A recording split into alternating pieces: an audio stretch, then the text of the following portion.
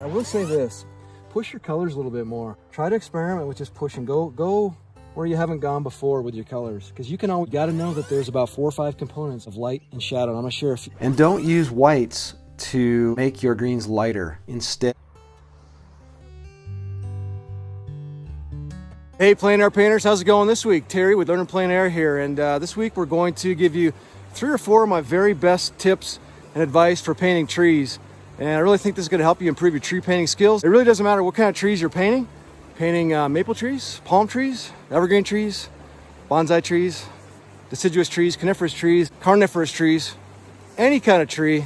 This advice, these principles are really going to help you improve your tree painting skills impressionistically and painting en plein air.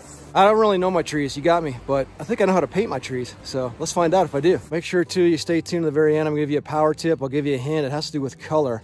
If you're having trouble with muddy colors or getting your colors to pop, you'll want to stay tuned for this power tip. It will be powerful, I promise. All right. We're in a beautiful place about 40 minutes from my house called Placerville, Colorado, in the southwest mountains of Colorado, and I'm down on the river here. I was going to paint on the river. As you can see, it's not quite frozen over. I'm pretty daring and adventurous, but I think today I'm just going to pop up above the river. There are some nice trees and tree shadows along this river. It's mostly frozen. I could probably find a good spot, but I think I'm gonna pop up on the banks of the river and catch another place today. 20 yards or so from the river. Millie's here with me today, and of course, I am gonna show you, she can plein air paint. I've trained her. Anyway, let's look at our setup here. We've got the sled that came in handy today. I paint mostly these days on a chair if I can. I've got a bad back from the old hockey playing days. And let's go ahead and just take a look at our setup here. So I've got a French box, Julian easel, some palette system oil paint. I've got my palette and my plein air setup facing into the sun so that my paints can be in shadow. You always want to do that when you're painting on plein air. But let's take a quick round of my paints. I hope you can see them. I've got titanium white, yellow ochre. We've got permanent rose, alizarin crimson, cad red, cad orange, cad yellow medium, cad yellow light. Got phthalo green, cerulean blue, cobalt blue, ultramarine blue, and phthalo blue. I've got a lot of colors on my palette, but that's how I was trained. I like to have that variety. You can always paint with less. It's less expensive too. I always paint with artist grade or more expensive paints and a little bit better pigments, but I encourage all beginners to paint with cheaper oil paints and use lots of paint and experiment and not let cost get in the way of painting. I've got a 12 by 16 en plein air painting board. I might flip that around and make it 16 by 12 because we're painting that tree right there, so I'm probably going to change that. I've got my backpack with various things in it that I might need for a plein air painting trip. See my video on plein air setup in the description, and you'll get a more in-depth view from studio to the field and back on how I do my plein air setup and everything you need to get going as a beginner plein air painter. The link is in the description. It's a free, private, unlisted video that you can't get unless you put in your email and join our community, which we would welcome you. My brushes, I use a variety of brushes. In the beginning, again, I would experiment with cheaper brushes. And then once you get better or have more money, you can start paying more for your brushes. But I use a number 12 filbert mostly, carry a couple of those in here. Number 8 and number 6, some smaller filberts. And today we'll probably use this Robert Simmons Signet brush, I would imagine, with trees. I'm almost certain that I will. It's got some real thick, nice big bristles on it. Excellent for trees. I've got extra titanium white, use a lot of white, and I use a cheaper oil painting brand, mostly Georgian. Sometimes I use Gamblin and others. My oil paints are Gamblin, but I also been trying this Winsor & Newton liquid impasto. I like this stuff. You mix it in with your paint in the mid to latter stages of your painting, and it helps give you that buttery impasto look.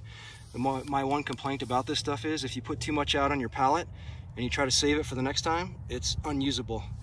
I don't like that at all about that stuff.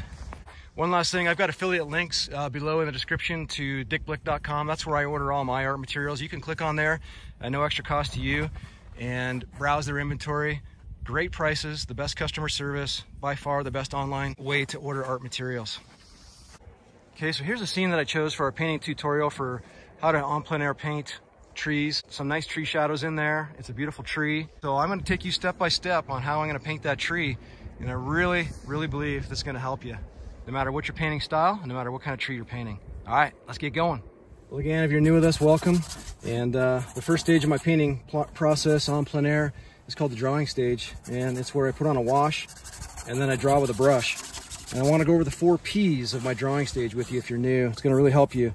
But my wash, I'm just going to put on a pure cad yellow wash today. The reason I put on a wash is to cover up the white canvas so that I can read my lighter values in particular more accurately. You know, I don't know, some painters are okay with having a white canvas, but I really like to cover up the canvas, get a neutral tone on there so that I can read my colors better. And you can just use turpenoid very lightly and put it in there and just cover it all up. You can use whatever color you want. Today I'm just using a bright yellow wash to kind of complement with the beautiful cools in the landscape today. And here's my 4 P's if you're new: pieces, placement, proportion, and perspective. So I want to divide the complex landscape up into pieces. And since we're painting trees today, the tree is going to be one of those pieces, the main piece. Placement, I want to make sure that in my landscape painting, the tree and everything else is placed within its proper boundary. Everything has a boundary where it goes on the painting, so keep it there. Pieces, placement, proportion, I want to make sure that everything is proportionately sized the way it's supposed to be, accurately depicting the scene that I'm painting. So the tree has to be the right size. You can take some artistic liberties, of course, but and then perspective. You want to be able to try to show perspective in your painting if you can. And if you have barn lines or road lines, today we have a little bit of tire tracks in the snow there. And so I can use those to show perspective in my painting. And then what we do is we draw with a brush, and I'm going to show you real quick how we do that. I'm going to put it in time lapse, and then we'll come back and talk about it real quick. Here we go.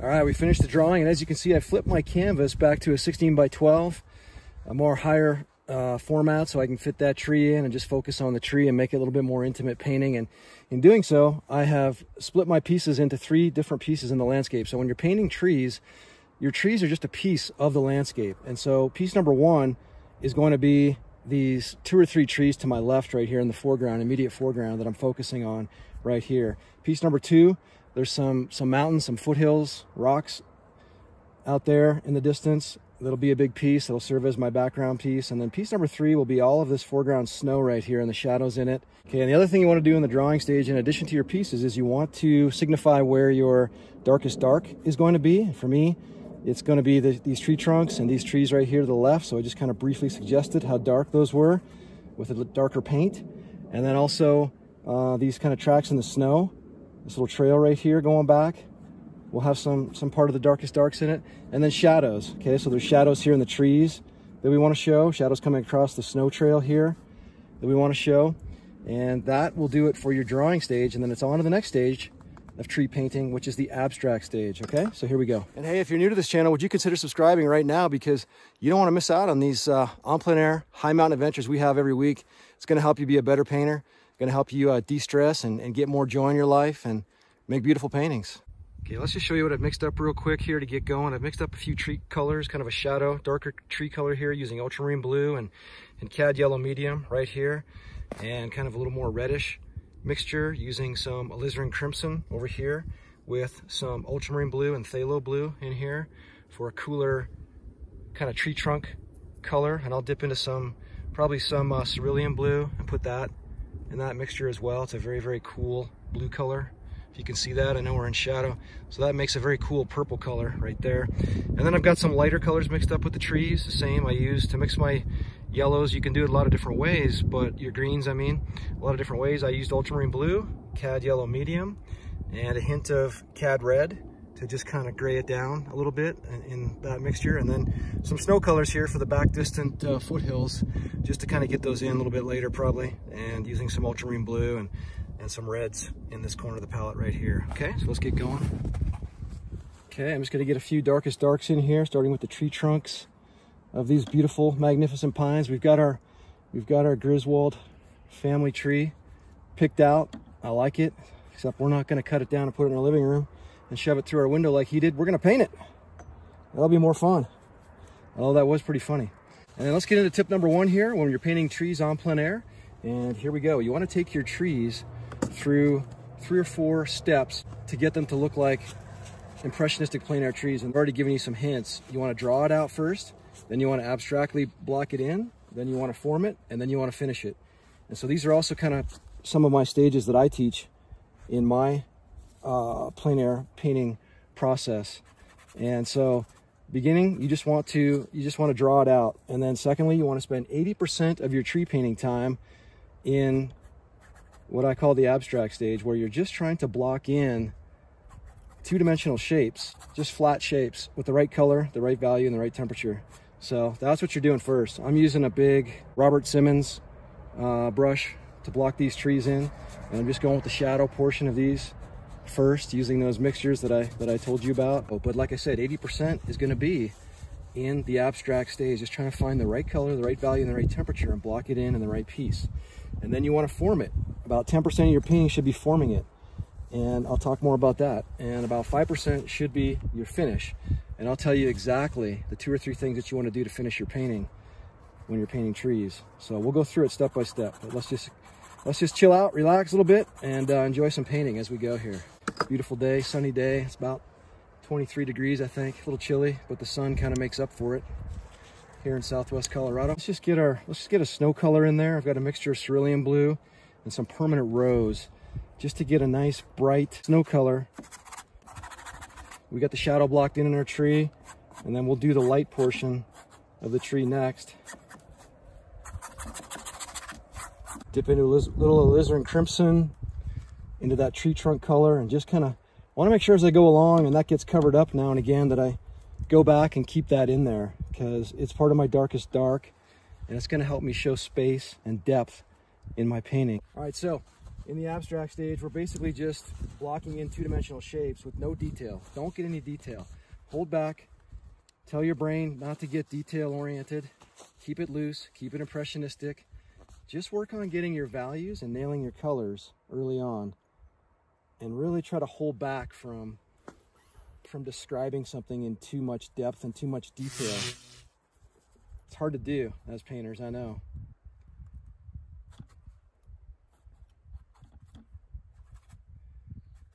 You can see how impressionistic that is. My painting's not going to look like much. If you're new here, it won't look like much until we get to the end. And I do that on purpose. That's kind of my style. So I was trained in Russian Impressionism, and that's just how we do it. But if you're a realist, these principles will apply to you too. You want to compare constantly one tree to another, one color to another, like colors to another, greens to greens, blues to blues, and then adjust them and ask yourself, in previous videos I've taught, ask yourself, should I make it lighter or darker, warmer or cooler? And then make your adjustments as you go, constantly comparing.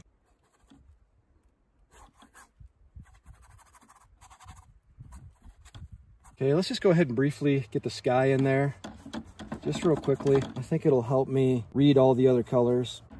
I'm just using a big number 12 brush, and just gonna use a mixture of cerulean blue. It's really a bluebird day out here in Colorado today, so the sky is very blue, but it's always gonna have a hint of purple. So I added a bit of cadmium red and some titanium white. Sorry, the old easel's shaking and baking today. A lot of years on this old puppy. I think it's probably 15 years old, this easel. This French box Julian easel. Let's get back to it. In the forming stage, what you want to do then is you want to start to look at the different planes within the pieces and describe the form in more detail. You pay attention to the subtle shifts in color, the subtle shifts in value and temperature of things. All right, so you want to make them become more like three-dimensional shapes, and you want to model them. You might hear that word modeling out there as well. So that's kind of what you're doing in that stage. And then thirdly, in the finishing stage, there are 3 components to the finish of any painting really, but especially with trees. You want to focus on your darkest dark. You want to make sure you have your lightest light, because that'll help things pop and contrast. And then you want to finish off with any accents. You know, perhaps a flashy, brilliant brushstroke that you decide to add to the painting, wherever it may be. All right, so your darkest dark, lightest light, and your accents. That's tip number 1. And there's some shadow right there beneath the tree that we want to describe. It's kind of a very bright purple color. So let's go with a color like that, right there. We'll describe that shadow a little more as we get into things.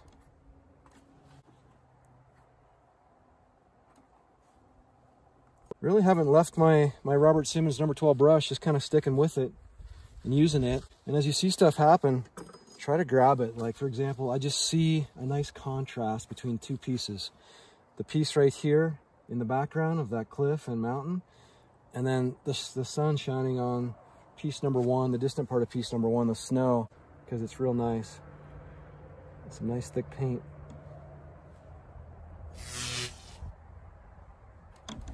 Just back in there.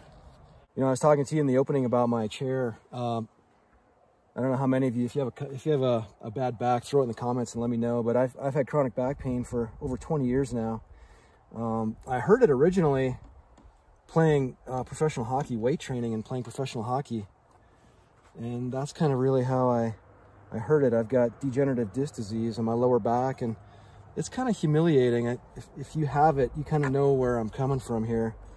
It prevents you from doing a lot of things you'd want to do, you know? I mean, as an ex-pro athlete, you kind of think that forever you can kind of just do whatever you want to do and lift whatever you want to lift.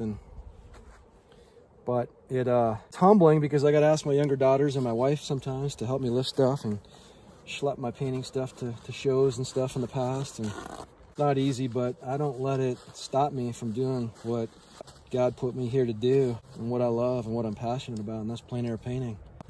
We all have our little challenges. We all have our little thorns in our sides, and just wanted to kind of share that with you. And that's why I paint on a stool, just to kind of take it a little bit easier on my back. Let's go on to tip number 2, and that has to do with the components of light and shadow.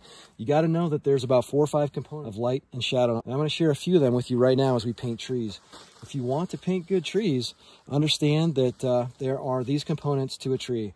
There's light, shadow, cast shadow. There's a core dark in the painting, there's a halftone in the trees, and there's a highlight in the trees. And I'll describe each of those as we go.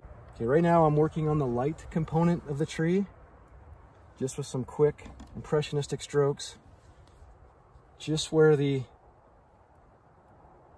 light is hitting the tree. And you know, you can use different strokes as you saw there. I'll use various strokes, like a thick stroke like that.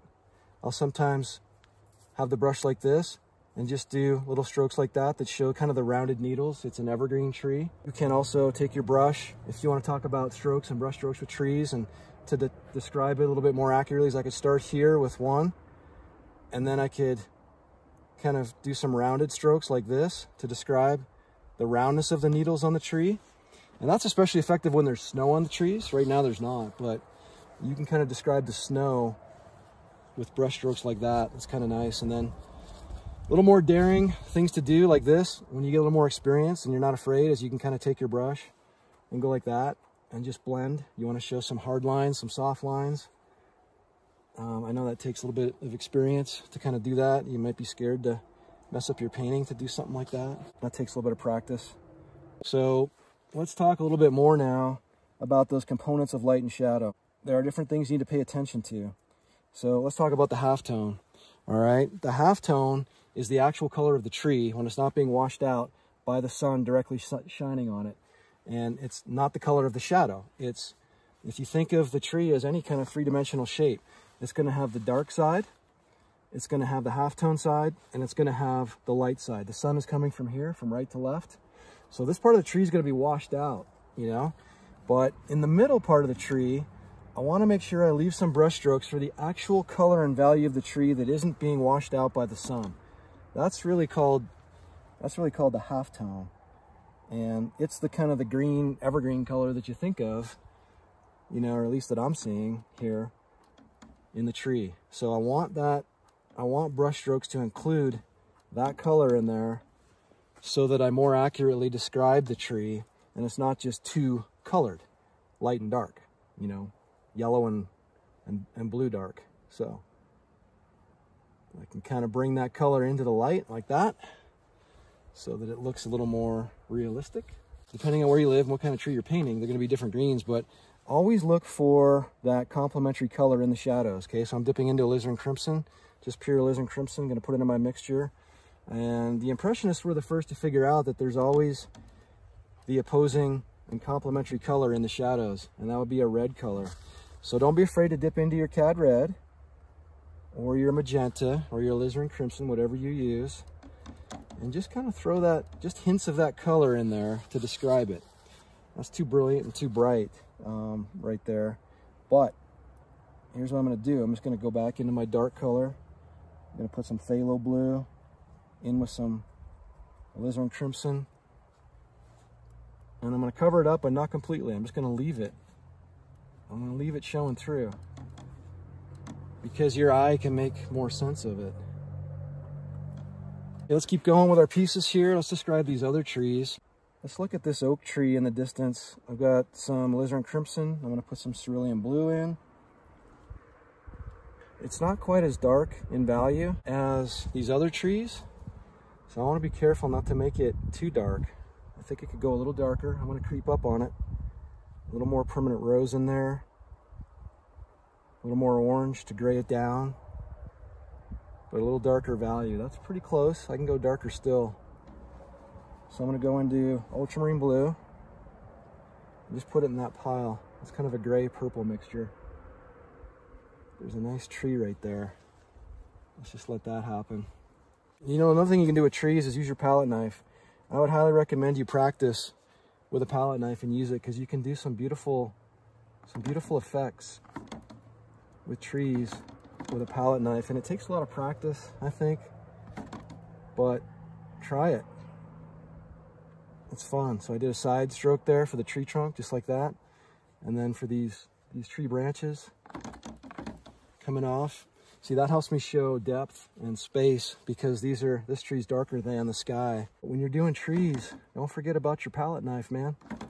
It's a nice little tool to have. You probably can't see that. Let me go from this angle here. Down. Do some branches are going to come down as well. Let me show you how easily you can just make a tree, okay? You don't have to overcomplicate it. We're talking about light and shadow right now, but I can do a tree in 4 or 5 strokes if you're talking about Impressionism. So you can just go like this, watch.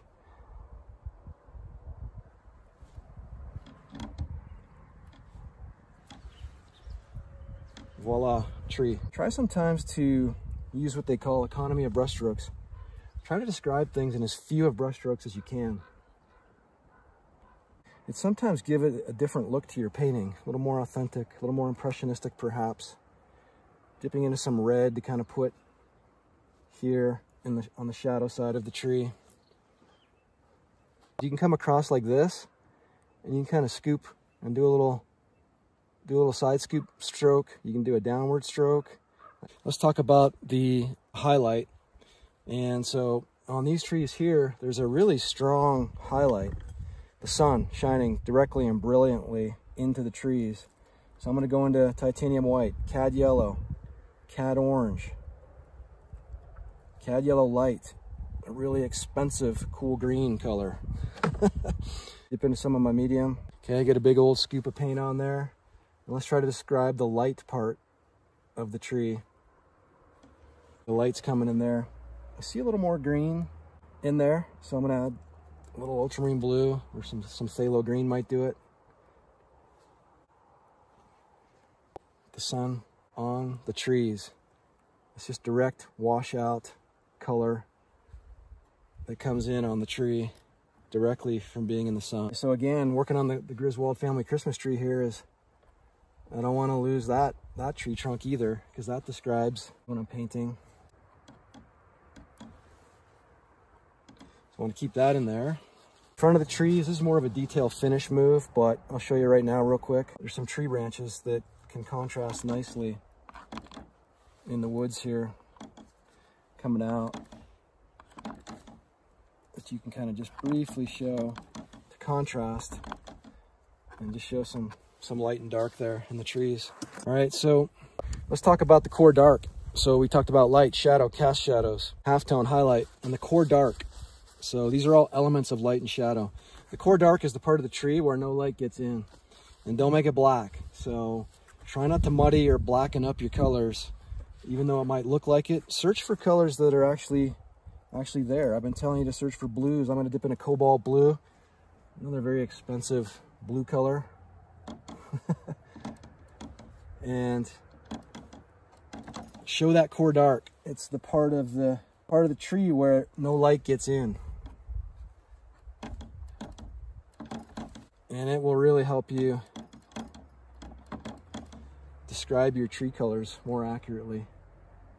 And then what we can do, let's go back to the highlight part of the tree. Okay, I can dip into pure, I'm gonna dip into pure cad yellow. I'm gonna kind of put it in my green mixture. I'm gonna go cad yellow light. I'm gonna get a big old glob on the brush like that. And then save your strongest highlight colors for last.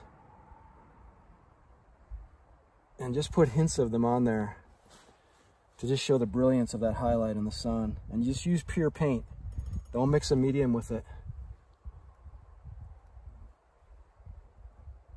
Just pure paint like that. Okay, and over here on our Big Daddy, we can do the same thing. I'm just seeing some more orange in there, so I'm gonna include that color in the highlights. If it's too brilliant and too strong, I can cover it up. But I will say this, push your colors a little bit more. Try to experiment with just pushing. Go where you haven't gone before with your colors, because you can always dial them back. I can cover that up in a heartbeat. But what if I loved it? What if it added to my painting? What if it made you a better painter and made people say, wow, look at your colors, I love your colors. Don't be afraid to be bold. Be adventurous, courageous, do something different. Paint with emotion, paint with passion. Paint what you see. Paint what drew you to the scenery. I'm gonna go back into that, and I'm gonna go and just put a little more cad yellow, medium and light. A little more bright highlight green color and put it on top of that, and let's just see what we find. I'm gonna go quick.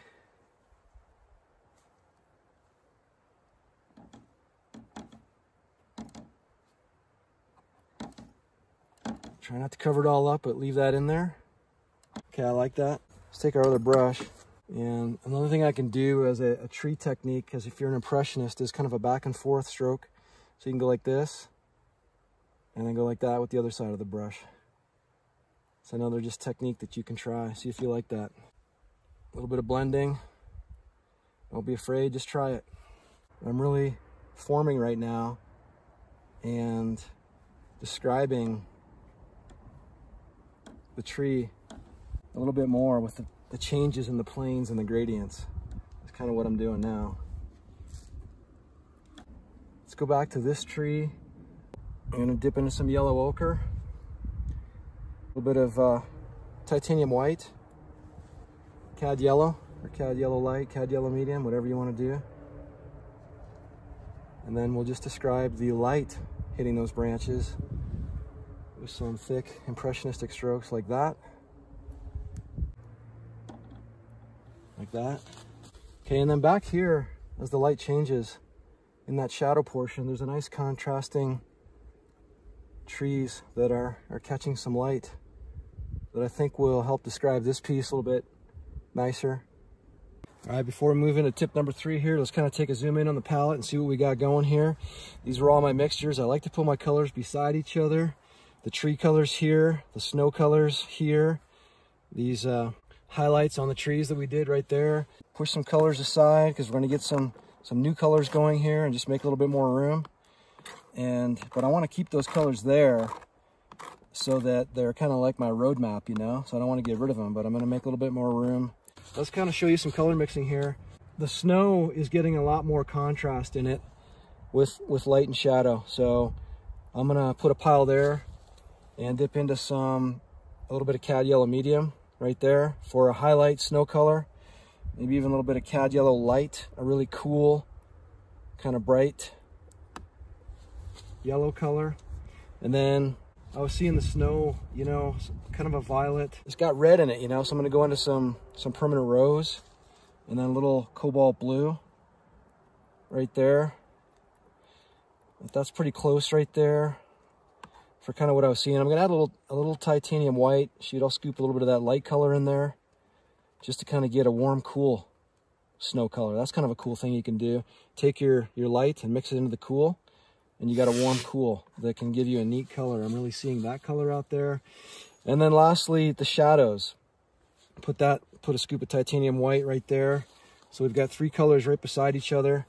I'm gonna go into ultramarine blue. The shadows are really a blue-violet color. In fact, I'm gonna leave mostly ultramarine blue in there and just a hint of cad red, not much. I really want it to be a violet, pretty strong blue color, because that's what I'm seeing. I'm even gonna probably put a little bit more ultramarine blue in there and just make it stronger. Gonna go, like I said, err on the side of a little bit more power, a little bit more color, because I can always dial it back. So let's get back up on the canvas and see what we can do. Here we go. With some tracks, I think we'll put that. That's kind of an artistic choice. Sometimes that can be neat, you know. And let's show our perspective. We talked about that in the opening. The tracks will be narrow here, and then to show perspective, they'll get a little wider. And the same with this beautiful tree right there. And then that one, I'm gonna dial it down a bit. I'm gonna try to show a little perspective and depth, because this is it's further away. Again, you're always looking with trees, you know, always look for ways to create some contrast in your painting. Like, I see a tree branch sticking out on the Griswold tree right here. It's very bright. I'm just gonna try it. It might mess it up, but I'm just gonna try it. I don't really care. You know, it's coming out like this. Tell me what you think. Did you like that or did you not like that? What's your opinion? You know how there's some dead tree branches and they catch light? But I just think it's a better way to describe this tree. If you can just kind of pay attention to what's going on, and when you see that, don't be afraid to put it in. With thick paint on our Robert Simmons Signet brush, be careful you don't go over your shadow. Go in between the shadows like this. And then right here, take the side of your brush and just swoop it up into the snow like that, and then swoop it down and just kind of go back and forth like that. And there's some sun coming across the path like that. So let's just quickly take our brush and go into the shadow just really quickly like that. Don't be afraid, just do it. Do it quick, just do it like that. And then go the other way, like that, and then like that. It's how you paint with passion and emotion, and those kind of happy accidents make you look like a genius. People are like, oh wow, how'd you do that? Let's go on to tip number 3. Tip number 3, don't be a leaf counter. Okay, let me explain. You have to, if you're a beginner plein air painter, and this is all new to you, or you just started in the last few months, or the last couple years, you have to change your mindset that you're painting a tree. You may have heard the term, pay what you see. Now, well, I was looking at my workshop notes that I took when I was a beginner painter early on. I'm just working on some highlights here, the highlight portion of the tree, and making them even stronger as we go along. But my notes said, I made a realization. I've been painting trees instead of shapes and pieces. And that was a key realization for me in my plein air journey, that I had been focused on trying to make it look like a tree, you know? And when you're painting trees like this, it's really crucial that you really have to fight your mind, because your brain wants to make sense of it and to detail it to death. But that will not help you in your plein air efforts. That will hurt you. You want to just be painting. You don't want to count every leaf. You want to just get the gesture of the tree. Remember how earlier I just described these trees with a few strokes? That's why I did that, so you could see that you can really describe a tree just by doing a few different directional strokes, and the mind's eye believes it. So you don't have to be a leaf counter. Try to get away from being a leaf counter. And I think your paintings will drastically improve. Put that in the comments, you know, tell me what you think about that or what you've learned. Other people need to hear about that. I think it's a key point. So go ahead and leave a comment there on that. By the way, if you haven't already subscribed to the channel, we're going to be here every week for you, really trying to help you become a stronger plein air painter. We talked about lost and found edges in our last snow video, and I'm going to do that right here. I'm going to get an edge going here with some distant snow. I'm going to lose it, and then I'm going to find it. I'm going to lose it, and I'm going to find it again. I'm going to find it again. And that just kind of produces a nice little variety and interest back there. Okay, here we go. Let's take a look at some strokes thus far and see what we got cooking here.